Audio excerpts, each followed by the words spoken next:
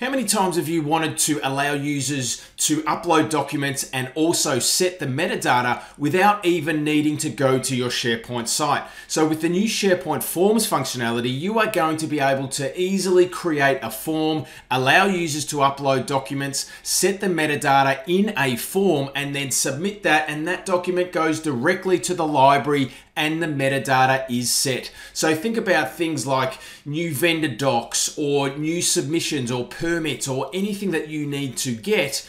This forms functionality makes it seamless, secure, and smart. Let's jump in and have a look. So here we are inside of my permits and approvals document library. Now I want to allow people to upload documents into here, but without having to come to this library. So we might have different people from around the business that don't have access to this site. So I want to give them a nice user interface to upload a file and also set the metadata for me. So I can click on Forms in the command bar. I can create a new form. So I'm going to call this new permits. And let's give it a color, because what happens when we create a new form is that we create a folder inside of this document library. So I am going to hit create. That form has now gathered all the metadata that is associated already set to this document library. So if I scroll down, you can see I've got the owner, the project name, the document status, all the metadata that's already on the library. So I'm going to give this form a title. So I am going to say new permit submission,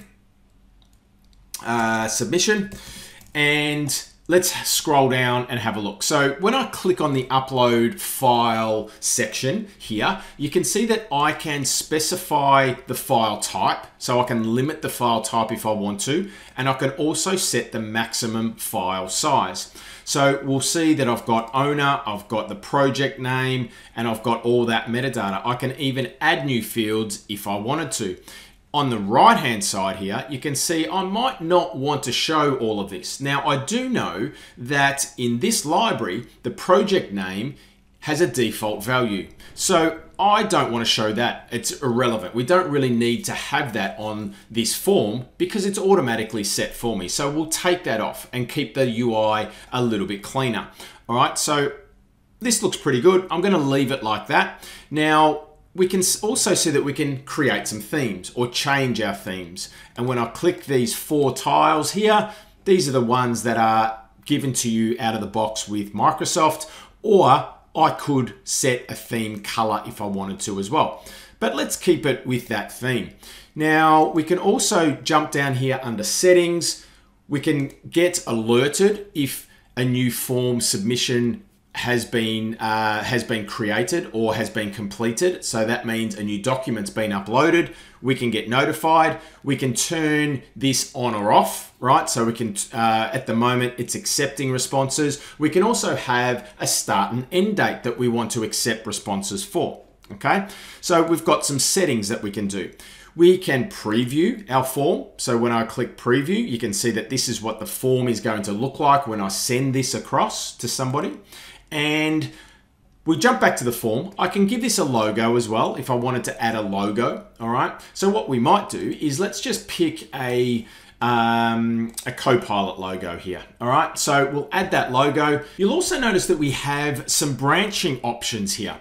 So let's have a look at what we can do with branching. So let's scroll down to issue 2. So if I choose Titan Steelworks from the choices, maybe I want to then show the document type.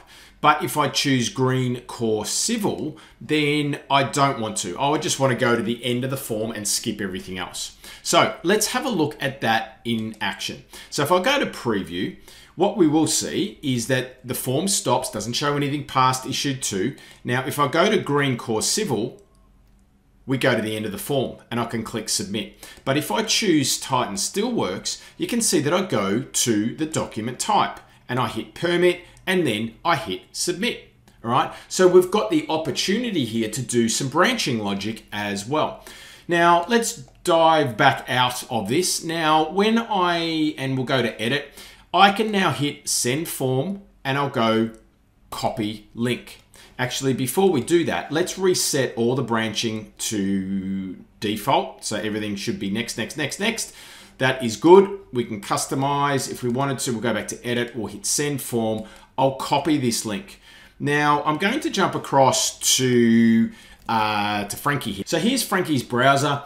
Let's upload, and we'll choose a file for us to upload. All right, so let's choose our document here. We've got our owner. So let's put Frankie as the owner. The status is draft. The permit type is an excavation. We've got our number, issued to Titan Steelworks, the date, expiry date. So we'll set our metadata across here. And let's go compliance, and we'll hit submit. All right, so uploaded a doc, set the metadata. Now let's have a look at where that goes. So if I close this, you can see that I've got my folder, and when I open that, you can see here, there's the file, and there is all the metadata that has been set. Now that was seamless, nice and easy, great user experience. Created a form, we can show or hide things, and then we can send that to people and allow them to upload and set the metadata all from that one form without having to go to that document library. So, new forms functionality coming to your SharePoint document libraries. Thanks for watching. See you in the next episode.